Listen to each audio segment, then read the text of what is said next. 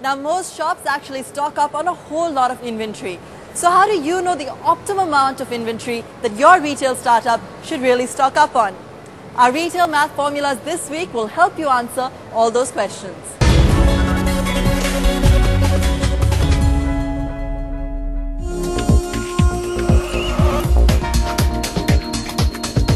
Ghanshyam buys his daily stock of palm leaves every morning before opening his shop. He says if he buys palm leaves in a bulk to last him for a week, it will cost him less. But then the cost to preserve them will be much higher. So instead, he prefers daily buys and in turn rotating his money better. Simple logic, but Ghanshyam can do it as he knows his daily inventory consumption. Inventory occupies chunk of your working capital. So measuring inventory turnover is the first step in building an inventory plan, which eliminates unnecessary inventory and frees up cash. That, our experts say, should be the aim of any startup as they warn us against high inventory.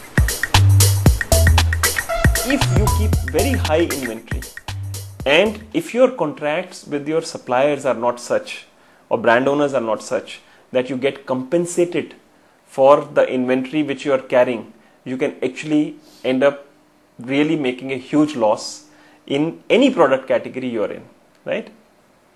So inventory is the maximum working capital occupier.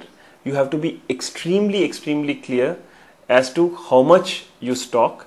I think small and medium retailers also should be very careful that if they can get the initial stock items which they keep in their showroom at 50% discount or 60% discount by aligning with the suppliers the warehouse size, you must initially when you start keep it as small as possible, because if you have small warehouse, what will you do?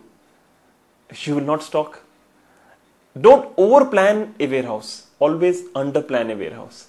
So that keeps your system very well running. You can't afford to have in a small space to sell it and large space to stock it. Definitely then there is a mismatch between the inventory and your sale.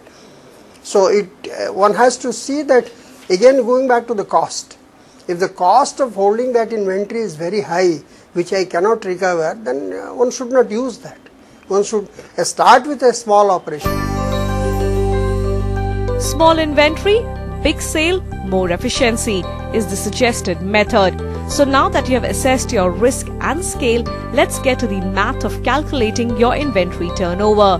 Simply subtract ending inventory to the opening inventory. Make sure you include lost items, divide that by cost of sales, and the result is the number of times your inventory was sold or replaced. Controlling inventory turnover is the key to keeping your shelves stocked with interesting products and having the cash flowing. An important tool in analyzing your sales and inventory is gross margin return on inventory investment or GMROI. This can assist buyers in evaluating whether a sufficient gross margin is being earned by the products purchased and also help in measuring the performance of your shop.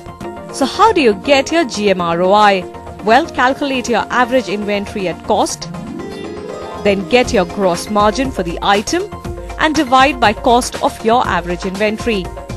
This ratio indicates the number of times gross margin is earned from the inventory investment.